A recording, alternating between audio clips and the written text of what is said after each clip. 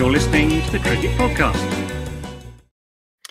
Hello, everyone, and welcome back to the Cricket Podcast for our IPL 2024 team preview of the Gujarat Titans. We've done 3 teams. We're on our 4th team. We're nearly at halfway. We're nearly at the end of part 1 if you're an audio listener. Remember, as I've said at the beginning of each of these team previews, to like and subscribe, and maybe head over to Twitter as well, at the Cricket Pod. We're 37 shy of 5,000 followers there, which would be good. It would be good to get to 5K before the IPL. Then we'd be a real big dog.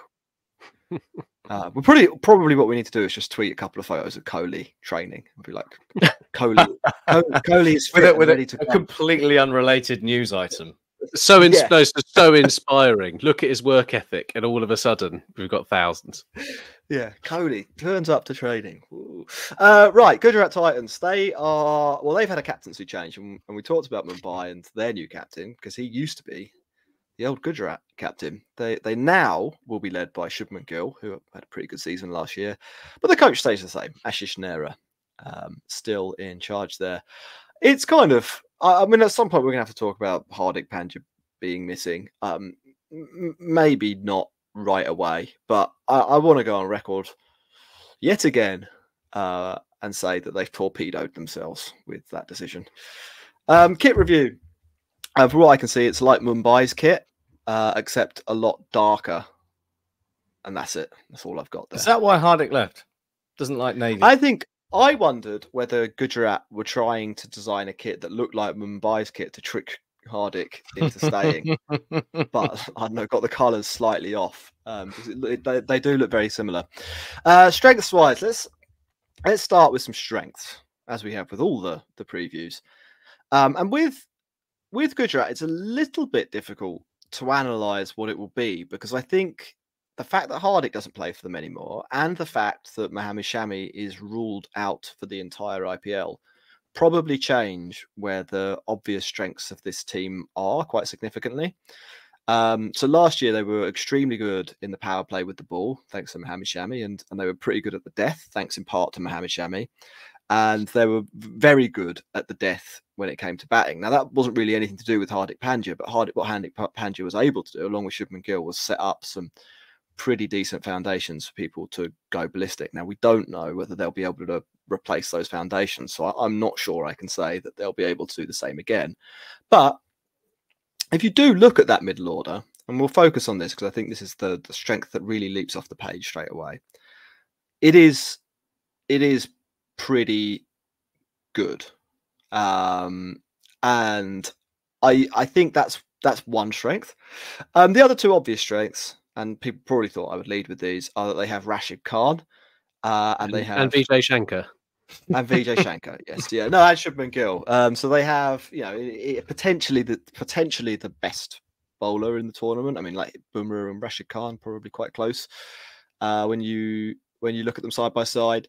And they have the guy who was, unstoppable last year in Shubman Gill. Now, will he repeat that? It's probably unlikely he'll be as good, but if he's, somewhat as good, it would be. It's a major strength. And the other strength that I'd point to is that, and this is a little bit more esoteric, and I did spend a lot of time on Gujarat, and we actually had to delay the whole podcast because I was doing Gujarat Titans research. I think this is a team that have a whole load of above average players. Now, they might not be like huge names, and they might not be like absolute megastars, and some of them might actually be quite boring players, but I think almost all of the players that they could conceivably get in an 11, and even guys who probably won't be in the 11, so Robin Mins, Abhinav Manohar, Sai Kishore, Matt Wade, Omar Zai, the Afghan guy they picked up, all of those guys could probably come in and actually do an above average job for the role that they were doing. So they're kind of the anti-Mumbai in a way.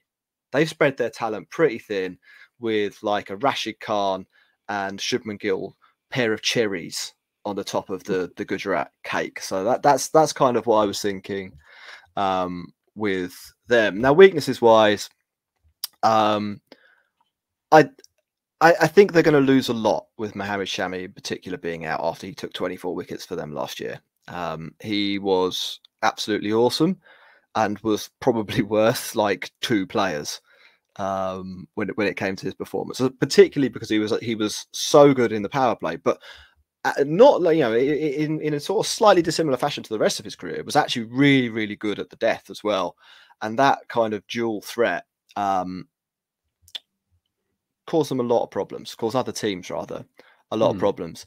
Other couple of weaknesses that you might want to point to here: Ridham Saha is 107 years old and probably will still be opening the batting for them in the kind of power play exploiter role that it doesn't appear he's necessarily capable of pulling off anymore. And if you're looking at one specific area where their strength in depth is a little bit weaker, batting probably is it, and particularly overseas batting, where Kane Williamson and Matt Wade, who I don't think will start, but might be required if they need to make a change later in the tournament. So I don't. Wade's missing the opening game, isn't he? He's staying to play in the Sheffield Shield final, so he's definitely missing that. So yeah, there you go. You got one thing there. The other weakness, and this is maybe a harsh weakness, is that like Mohit Sharma was really, really good last year, and I'm not sure that he'll be as good this year. Yeah, like it would be quite a bolt from the blue. Car wise, I've gone for a Volkswagen Polo. Pretty dependable. My car. Yeah, pretty dependable. A decent car, Max, as you'll be able to testify. However, they're not as good as a Golf. And this team, it used to be a VW Golf, and now it's been downgraded to a VW Polo, I would say. Quite a difficult one to analyse, Ross, I would say. And I've tried to pull out the key themes there. Decent but flat team profile in terms of talent. Yeah, well, they've lost 2 of their best 5 players, right? That's the crux of it. Any team is going to be worse off for that. And yeah, is Sharat Khan going to be able to replace the runs that Hardik Pandya scored for them and play that role? No, I don't think it's based on all the evidence that is there. And like, who is ultimately going to pick up what kind of Shami? So, Max, I know you've seen a little bit of Spencer Johnson down at the Oval, watching your Oval Invincibles. Yeah, Josh Little kind of has been a decent player for them, but again, I think they might need to go with a slightly different tact. I think now they've got a different set of cards. They're going to have to change what they were good at. I think actually they should be looking to play someone like Sai Kishore more. I think they need more of a spin-heavy team and rely on that strength rather than actually try to address the weakness that they now have in Shami. So I'm expecting to see a shift in their game strategy in order to give them the best chance of winning. But it's going to be pretty dogged at times. But they've got the explosiveness of someone like David Willer and Tawatya, so you can never truly write them off. But surely at some point, the clutch that is Gujarat Titans kind of falls out. So it's going to be tough for them. Max, I don't know, what do you think? Like, I did struggle to. I struggle to place how good this team are because they're a little bit conceptual. Ross, as you say, they've lost 2 of their best 5 players. How's a team going to play? Even if you think the replacement players are actually quite good, how does that actually look on the field and with a new captain? That's the question. Yeah, well, I mean, I agree with what Ross is saying in general about having to think about a new way of playing, because it's if you lose 2 key parts of what made you successful, you have to think about how you react to that and how you get around it. Gujarat are silly though, because like we made the joke in the past, don't we? Like, you look at the side and you think, like, yeah, they're fine, they're serviceable. How many games do you think they're going to win this year? You put a number on it and then you double it, because for some reason they just win games from ridiculous positions, whether it's Tawatya or Rashid Khan or whatever, like helicoptering 60 off 20. It just happens. Whether that still happens without Shami and Pandya is questionable, but they're just, I don't know, there's just something about them. I actually wouldn't be surprised if we see Robin Mins playing. I reckon Ridham Saha will start. I reckon he'll play 3 games, be absolutely turgid, and they'll bring him in and do something else. Maybe open with Sai Siddharthan, mix things up. Maybe even Kane Williamson open the batting. Sai Siddharthan's a good player. He's a good player. Something like that. But I can definitely see a change there, because I think Ridham Saha possibly had the worst strike rate of anyone who faced any number of balls in the power play last year. And when you're losing something from your middle order like Hardik Pandya, that's not a great way to start your game of cricket. So I'd be interested to see whether that happens, and I think that should happen. I am surprised he didn't play Saika Shaw at all last year, because no, not at all. His economy is off the charts as a bowler. And again, like without Mohammad Shami and the wickets that brings, maybe they need to think a bit more about pressure and drying up and other ways of taking wickets. That part there, Max. They're a real interesting one. I think that's that part. I think they are one of those teams who's going to look to say, look, our ceiling is probably 175, right? But we're going to try and squeeze kind of what they've got. There's going to be other teams that will just blitz through them, but this team have got probably a plan of bowl first, try to strangle as much as possible, and then unleash the beast in the middle order. Because kind of having Miller, Tawatia, and Rashid Khan is kind of that 5, 6, 7, or 6, 7, 8. Is going to be very, very good, I think, for them still. So there's definitely ways for these guys to win cricket games. And someone like Umesh Yadav maybe does step up again. He had that purple patch when he played for KKR, and maybe can fill a bit of a hole. I think they will play quite a lot of different 11s, but I'm going to give you one anyway. So I think the strength and depth being something that really is a strength for them means that they can be adaptive. Umesh Yadav, for example, Ross, isn't in my 11 here, but there are certainly grounds where I think that Umesh Yadav would be a reasonably good selection. I think it will start something like this: Shubman Gill, Ridham Saha, Sai Sudarsan, Vijay Shankar, he's in, David Miller, Shahrukh Khan, Rahul Tewatia, Rashid Khan, Spencer Johnson, Mohit Sharma, and Nur Ahmed. I was wondering whether they might use, I think that lineup basically uses an overseas impact player situation with Josh Little and Domazai and Williamson maybe as somebody that could come in. But Max, I'm glad you mentioned Robin Minns again as well. I think if you don't know who he is, he's a wicketkeeper who MS Dhoni is a big fan of. So obviously he's got the magic touch. I'm not sure he's played a proper cricket match. I mean, like obviously he has, but nothing good enough to get onto ESPN Cricket Info. So this is like the real cricket hipster selection by Gujarat, 3.2 crore. He's 21. He'll bat in the middle order if he plays. And if that happens, they can kind of reformulate their team. So they could bin off Ridham and Saha, move Sudarsan up, and then maybe extend that kind of bomb squad in their middle order even further through the addition of Minns. Now, there's a little bit of a spanner in the works there because he was in a motorbike accident last week and has been in hospital. So, apparently he's fine. It's just like a bruised knee and some stuff like that. But like, you don't know. People don't necessarily bounce back from having their superbike written off for the tournament in 6 days' time. Like it's Bishop Pant's coming back.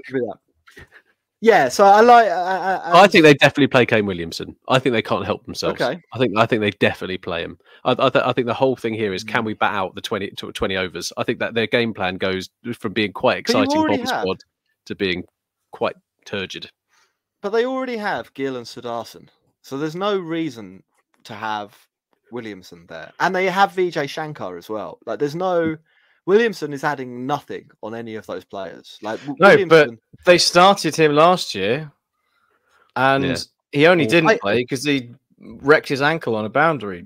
It was knee. I know that you're both saying facts, but I'm saying you're saying no.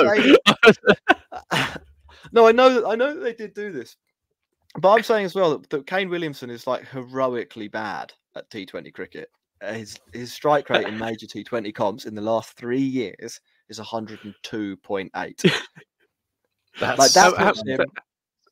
How many games are they going to play this year in total? If 14. They got to the final, how many games do you play? 15 or 16? 15 or 16. 16 or 17, actually. Because here's a good go. Over or under 9 appearances for Kane Williamson? Under. I'm over. I'm definitely over. Okay. I reckon it's 9 exactly.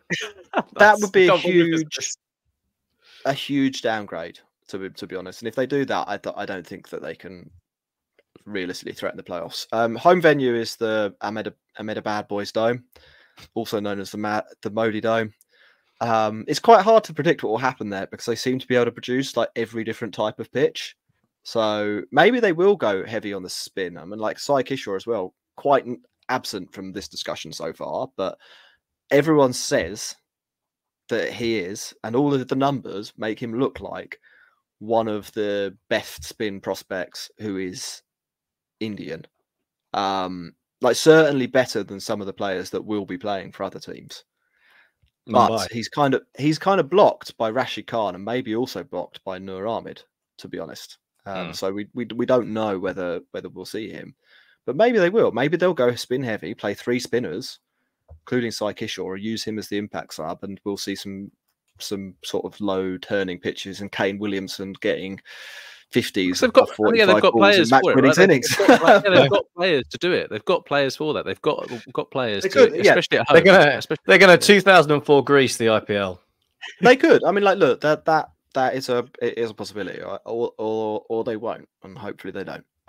Predictions wise, you'll probably be able to tell from what I've said about them so far. I don't really know. I've got them in the playoff chasing pack, but I kind of wouldn't be surprised if they were much better than that and actually really good. And I equally wouldn't be super like blown off my chair if they did play an abysmal team and were rubbish. Yeah, like we've seen Kane Williamson and Rashid Khan team up for some pretty tragic cricket at another franchise in the past, haven't we? So it's not beyond the realms of possibility. I like how they've navigated that situation. Rashid Khan, you're not getting the captaincy. Williamson, you're not getting it. Gill, you're having it. Yeah.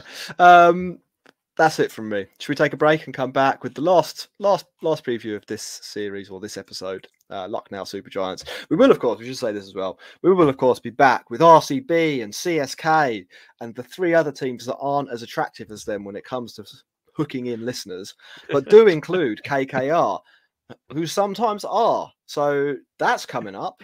Make sure you like and subscribe to the Cricket Podcast so that you don't miss out on all of that action. There'll be individual videos on YouTube or in one big block if you listen on Spotify or Apple. Break time.